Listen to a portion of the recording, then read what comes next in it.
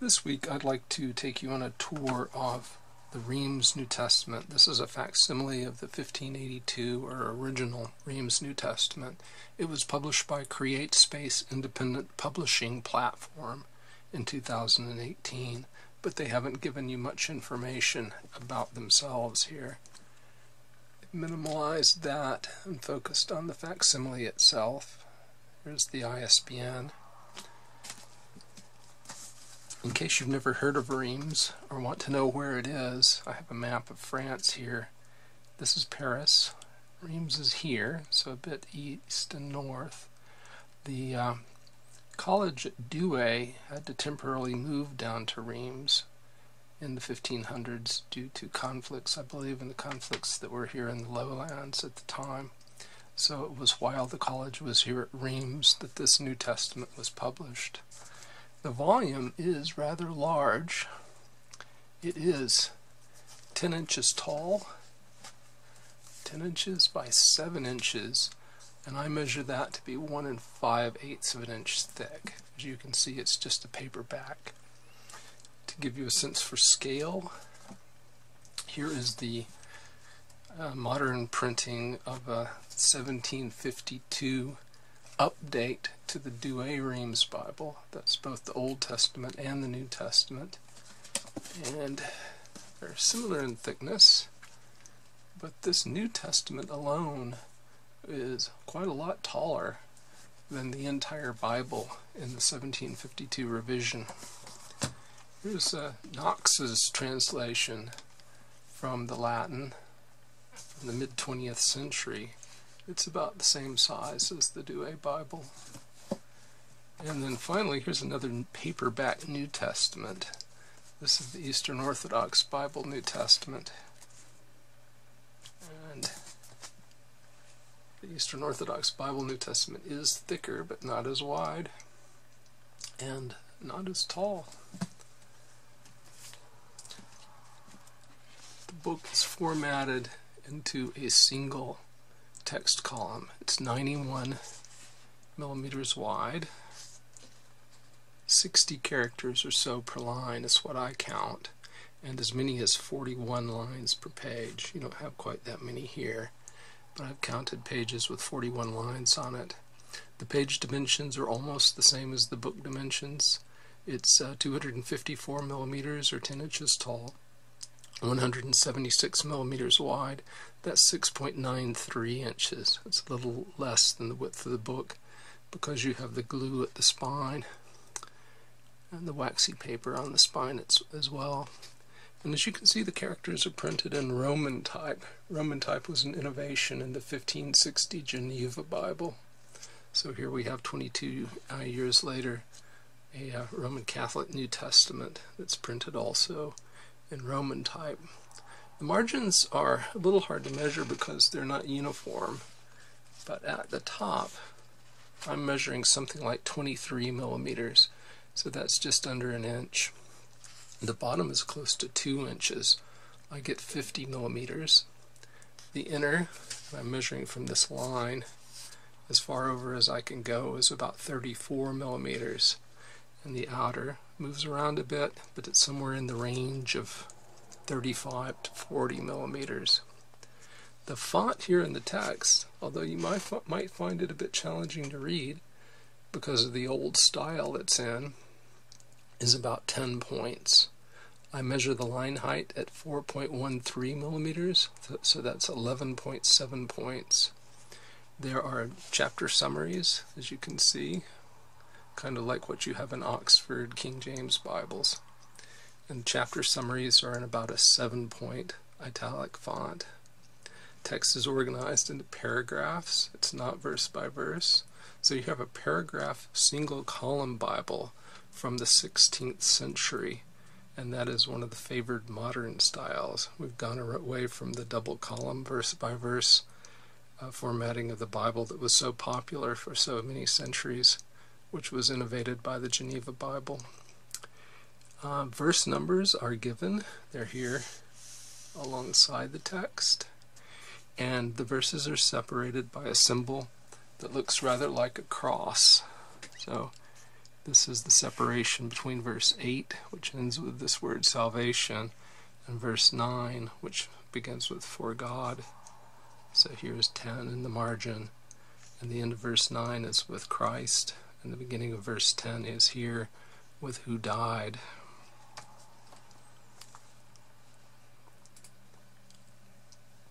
We will find in this Bible occasional references in the inner margin. So the text, the Bible, and the verse numbers is separated by a line, and here we have references in the inner margin. Occasionally you'll find translation notes, which are somewhat difficult to read in the inner margin because the Greek is printed in a font that's really kind of tricky to make sense of. But here's a C in the text that maps to the C, which is a translation note. Here's another one. Here's another C. On the is, and I can read this one. It's epi se. Right. There are also notes in the outer margin. This is about a 7-point font as well. And here, these track to this symbol here. We'll see that again at the beginning when we look at the beginning of the book. So this note here in the column tracks with this symbol. So the note has to do with this section of the text. At the end of each chapter, so this is 1 Timothy chapter 1, and at the end of each chapter there are extensive annotations. Now those annotations are indicated by a double line in the text. So here you see desirous, and somewhere in the annotations here we should see an annotation that begins with that word. So here, desirous to be doctors. The annotations are quite lengthy. They're placed at the end of each chapter, and they are also in a 7-point font. There are book introductions, and occasionally you have section introductions like this. This is an introduction or an argument of the epistles in general. Then after that, the time when the epistle to the Romans was written and the argument thereof. So this is the book introduction. These book introductions are in what appears to be about an 8-point font. The paper is quite thick, as you can tell just by looking at it from side view. Sheet thickness is about 100 micrometers. It is, my estimate is about 90 GSM.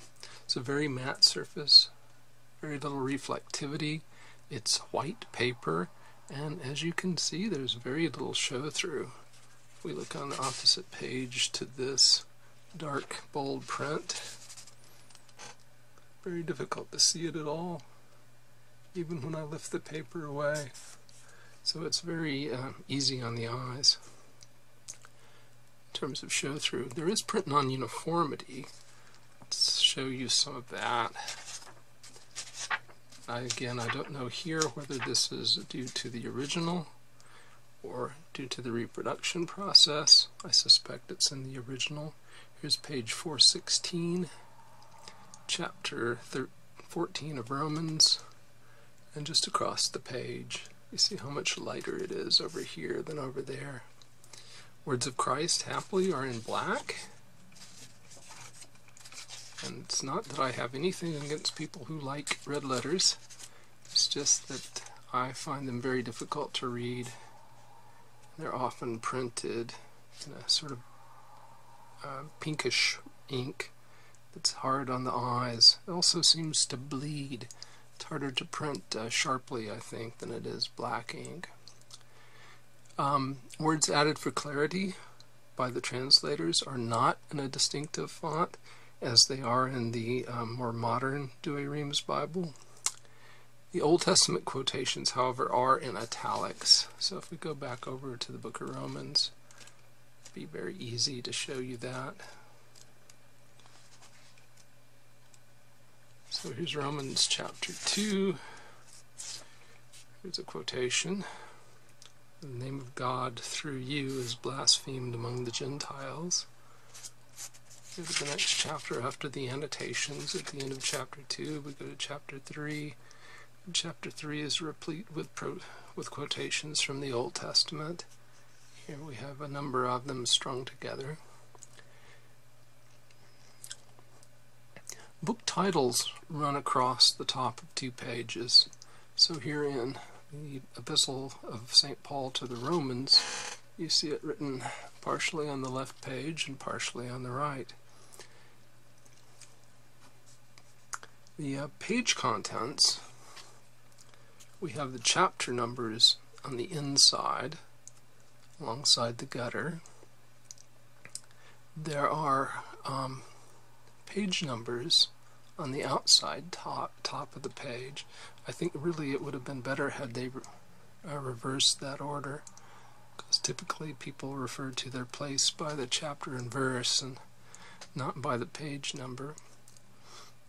Page contents, we saw were in the inside top.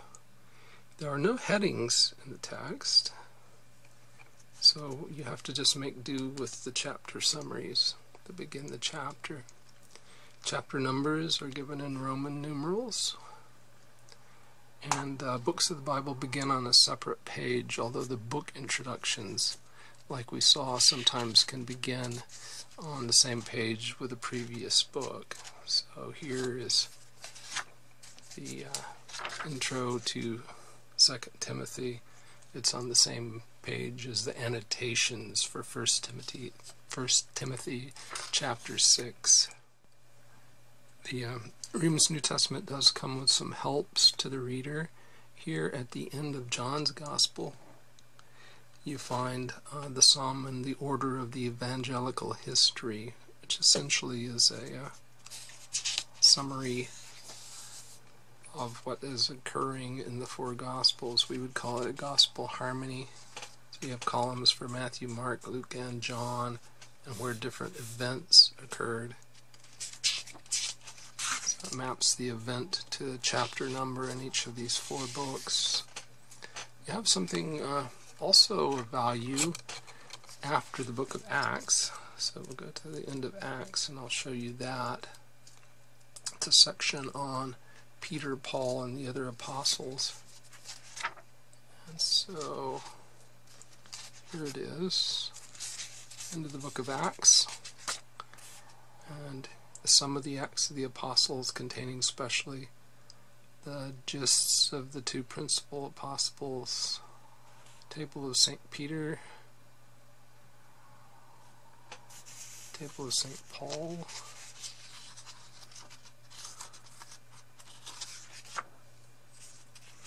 and of the other apostles. And here's the Apostles' Creed as well. And then we come to the argument of the epistles in general. So this is one of those section summaries, which is followed by a book introduction. If we go to the end of the New Testament, after the book of Revelation, called here the Apocalypse, we have a table of readings for the church year. So these are the epistles and the gospel readings. So for the first Sunday in Advent, which begins the church year, you go to page 415, and that's the epistle, and the gospel is on page 199. So let's just check that and see if that works that way. We go to page 199, which is here. And here we go. The gospel upon the one Sunday in Advent, so the first Sunday in Advent. And so the gospel reading begins here with, "And there shall be signs in the sun and the moon," and it ends with this symbol, as we will see when we get to the front of the book. So where were we? We were back here, and we saw the table of readings. So here we are, the table of readings of the Gospels and the epistles throughout the year. That's followed by an ample and particular table directing the reader to all Catholic truths. So this is kind of an index to the notes. These annotations, as we saw, are rather lengthy, and they're polemic in nature, or polemical. And so if you wanted to know what the annotations say about grace, God offers his grace and man may refuse it, so they're saying that grace is something that can be refused. Then you go to page 706 and you'll find something there, or page 408 in the margin. So let's just do that. Let's go to page 706 and see what they say. 703, 704, 705, 706, and here in the margin it says God first called upon man, and God first calls upon man and knocks at the door of his heart, that is to say, offers his grace, and it lies in man to give consent by free will, holpen also by his grace. So to give consent by free will that is also helped by his grace.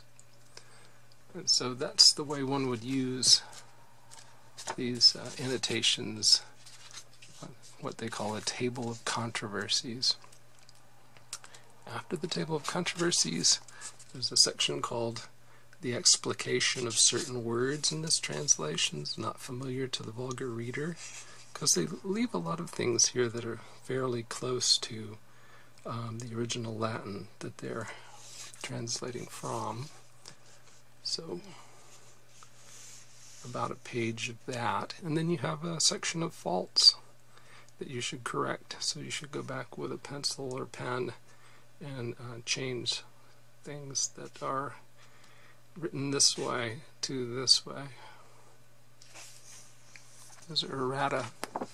Well, we saw it's a glued paperback. Because of the way it's bound in glue, it will not stay open at the beginning or the end.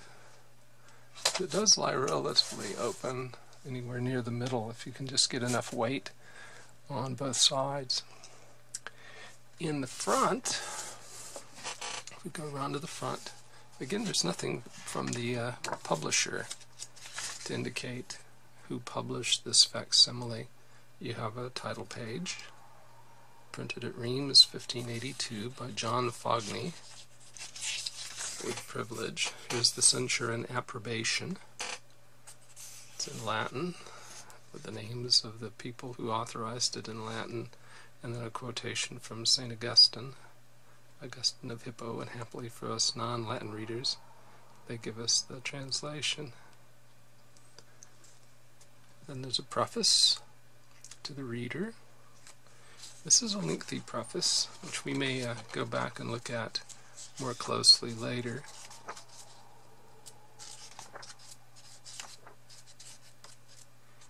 And after the preface, there's a key to the symbols.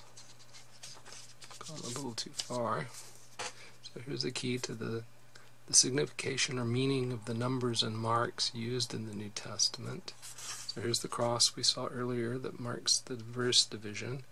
Here's the little note annotation. This is the symbol for annotations at the end of each chapter.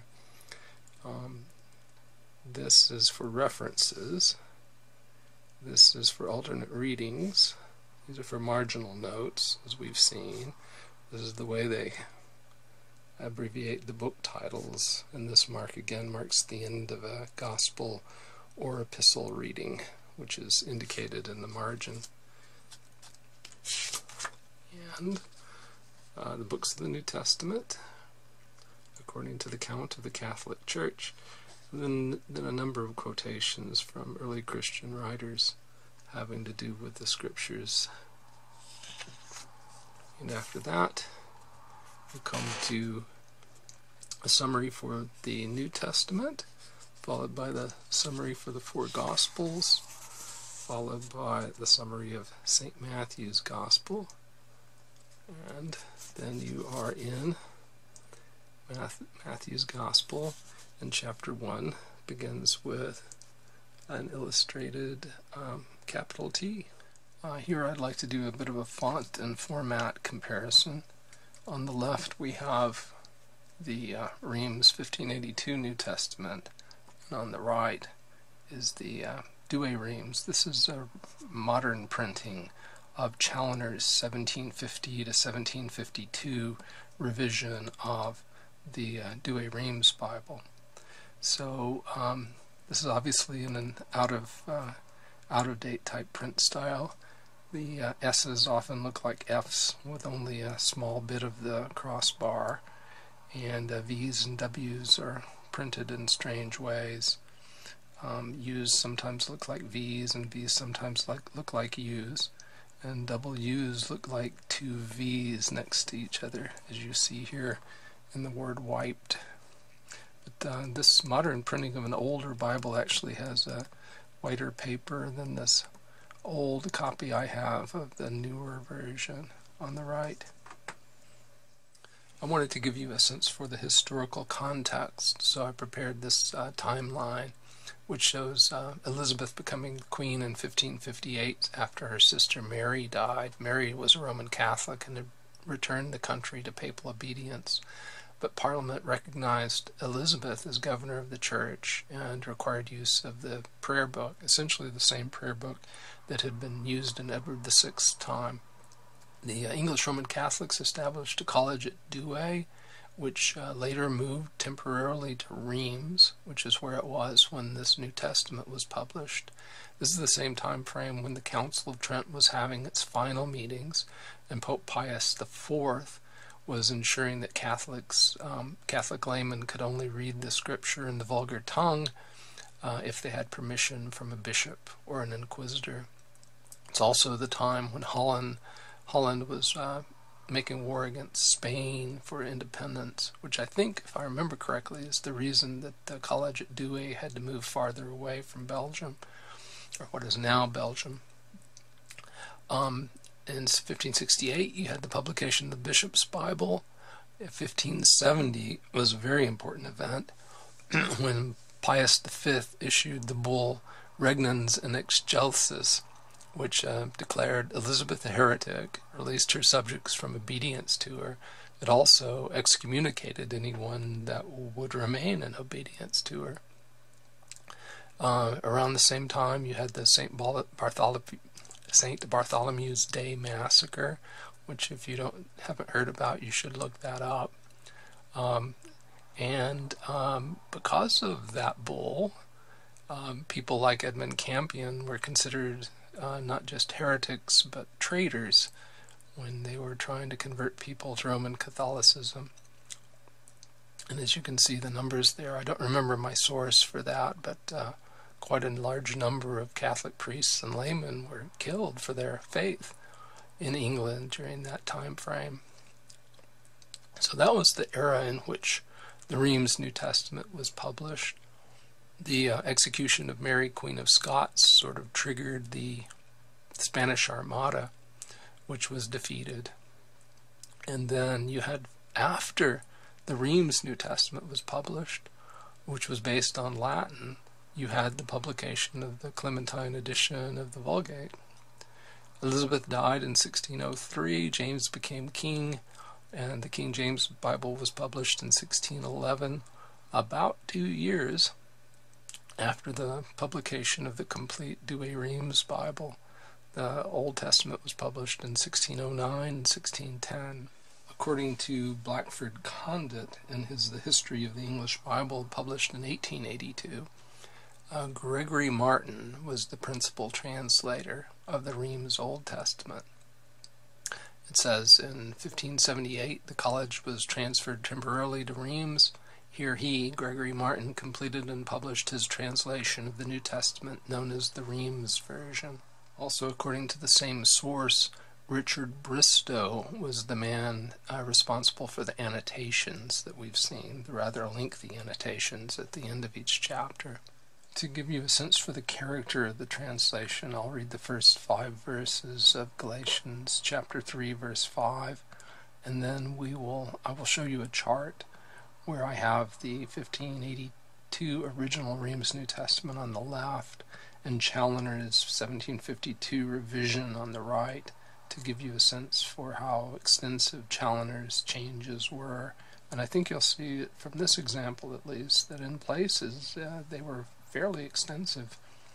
So it reads, we have a decorative O here. O senseless Galatians, who hath bewitched you not to obey the truth, before whose eyes Jesus Christ was proscribed, being crucified among you? This only, but I learn of you, by the works of the law did you receive the Spirit, or by the hearing of the faith? Are you so foolish that whereas you began with the Spirit, now you will be consummate with the flesh? Have you suffered so great things without cause, if yet without cause?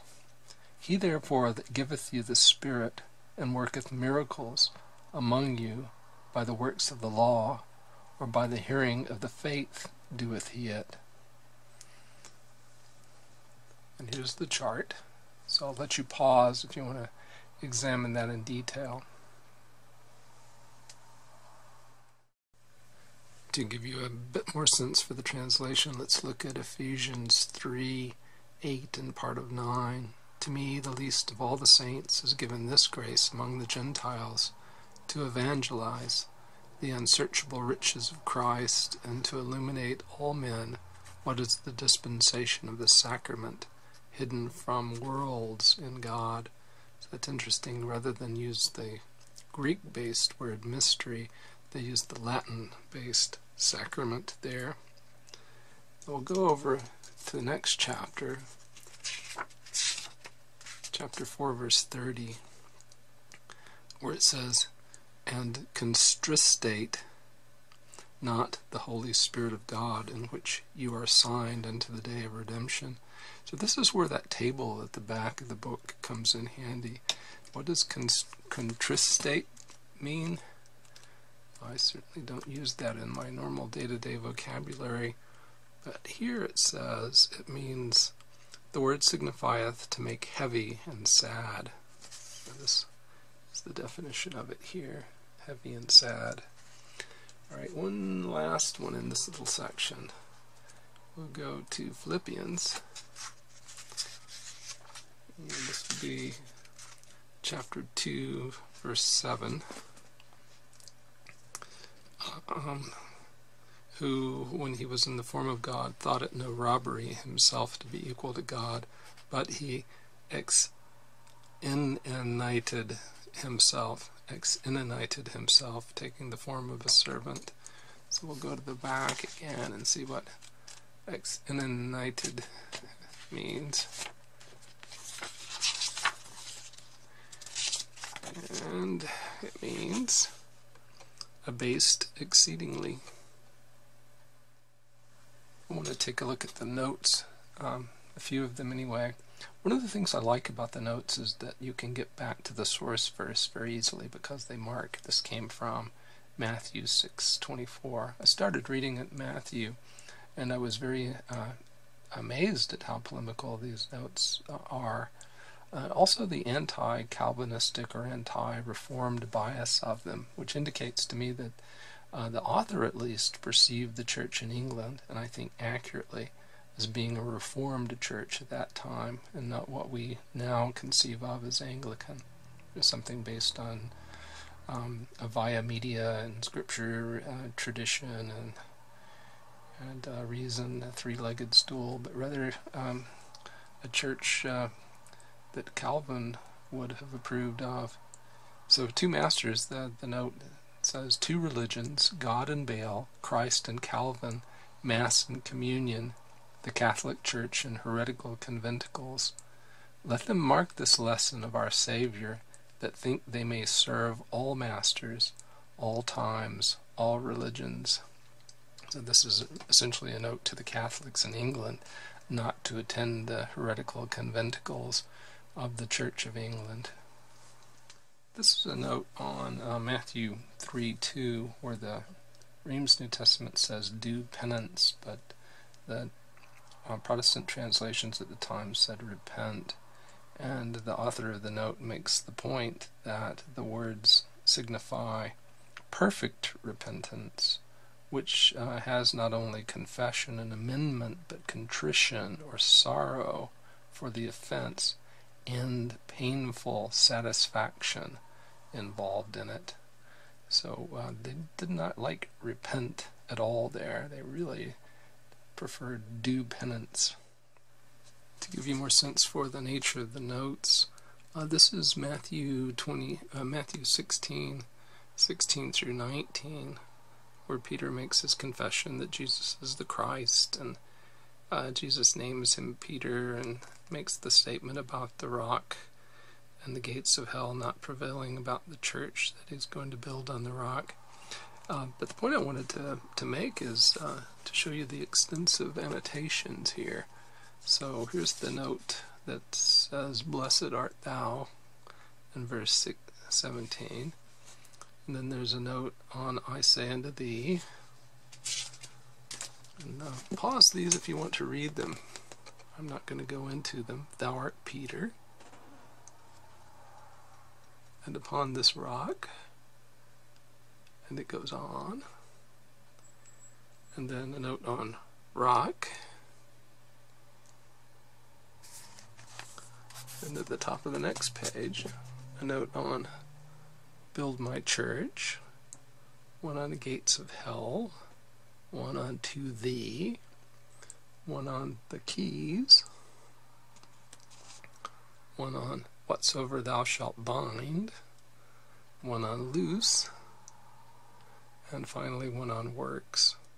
I want to take a look at a note on 1 John chapter 4, verse 3. We'll read a little bit of verse 2 leading into it. "Every spirit that confesseth Jesus Christ to have come in flesh, is of God, and every spirit that dissolveth Jesus is not of God." That's a very interesting reading there, that dissolveth Jesus. And we see that there's a note on this reading, and so we go over a page or two. We'll zoom in a bit so that you can see it a little bit better.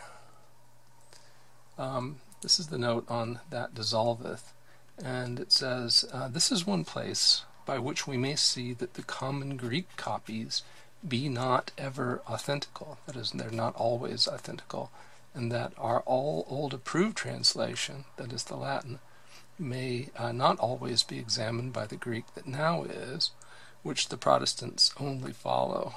They follow that only, that is, they follow only the Greek that was then available in Western Europe. "But that it is to be presupposed that when our old Latin text differeth plainly from the Greek, that in old time either all or the more approved Greek reading was otherwise than that often the said Greek was corrupted, and that often the said Greek was corrupted then or since by the heretics or otherwise." And so they're saying the Latin trumps the Greek when the Latin disagrees with the Greek. There's an interesting note on Romans chapter 5, verse 14, which reads here, "But death reigned from Adam unto Moses, even on them also that sinned not after the similitude of the prevarication of Adam, who is a figure of him to come."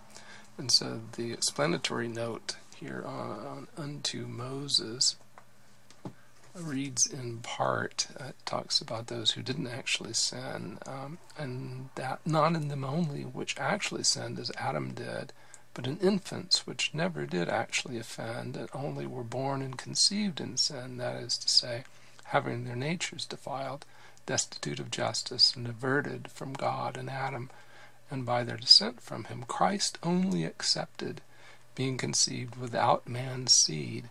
And then this is the key point, "and his mother, for his honor, and by his special protection." But then parenthetically, "as many godly devout men judge, preserved from the same." So the note's perspective is that Mary is included amongst those who are not tainted by original sin, but that it's not actually a teaching, it's an opinion of many godly devout men. And it says also the same here in the side column, "Christ only not conceived in sin, and, as it is thought, our Blessed Lady." It had not yet been defined, the doctrine of the Immaculate Conception. I want to take a look at a couple of sections from the preface. This, I think, is page 4 And you may remember from the timeline I showed earlier that in 1564 Pope Pius IV limited the reading of the scriptures in the vulgar tongue to laymen with permission from bishops or inquisitors. This passage here makes reference to that. It says that the Holy Scriptures, though truly and Catholically translated into vulgar tongues, yet may not be indifferently read of all men, nor of any other than such as have express license thereinto of their lawful ordinaries, with good testimony from their curates or confessors, that they be humble, discreet, and devout persons, and like to take much good and no harm thereby. So they didn't approve of indiscriminate reading of the Holy Scriptures by just anybody. That last bit was actually from page 3 of the preface. Now we're on page 9, and I thought this was very interesting regarding translation philosophy. We acknowledging with St. Jerome that in other writings it is enough to give in translation sense for sense, that is the dynamic equivalent approach, but that in scriptures, lest we miss the sense, we must keep the very words. So they're arguing in favor of a word-for-word translation approach. My last selection from the preface is here on page 12 in a section where the argument is in favor of the Latin Vulgate as the source rather than the Greek text. So they're saying these are the reasons that they decided to translate from the Vulgate rather than the Greek. And they say, here, reason number 10, it is not only better than all other Latin translations, and there were other Latin translations beside the Vulgate, to include Erasmus's translation and Beza's translation, but then the Greek text itself, the Latin Vulgate, is better than the Greek text itself in those places where they disagree. Then they explain why they say that. The proof hereof is evident, because most of the ancient heretics were Grecians, and therefore the scriptures in Greek were more corrupted by them, as the ancient fathers often complain. So they're saying you can't trust the Greek, you have to go to the Latin. But the modern Catholic Church now has gone to the Greek. Well, we could go on for hours looking at these notes because they really are simply fascinating. The annotations and the end of the chapters and the side column notes. I think this document, this translation would be very informative to anyone who's interested in the history of those days, 16th, early 17th century, particularly the conflicts between the Roman Catholics and the Church of England in that time period. If you think that you might have difficulty reading text that's formatted this way, and I can understand that, then there is another option which I believe is in a modern typeface. There is at lulu.com, lulu.com, there is something called the Original and True Rheims New Testament of Anno Domini 1582. And it's only 608 pages. It's also a paperback, so it has to be formatted differently than this, which is well over 700 pages long. Here we are in the Apocalypse, and I'm looking at pages 739, 745. So the original and true one perhaps is in modern typeset, so it might be worth taking a look at that one. Well, I hope you've enjoyed this review, that you've gotten something out of it. I appreciate your taking the time to watch. Please remember to like the video if you do like it, and to subscribe to the channel if you think the channel content is of interest to you. Thanks again for watching.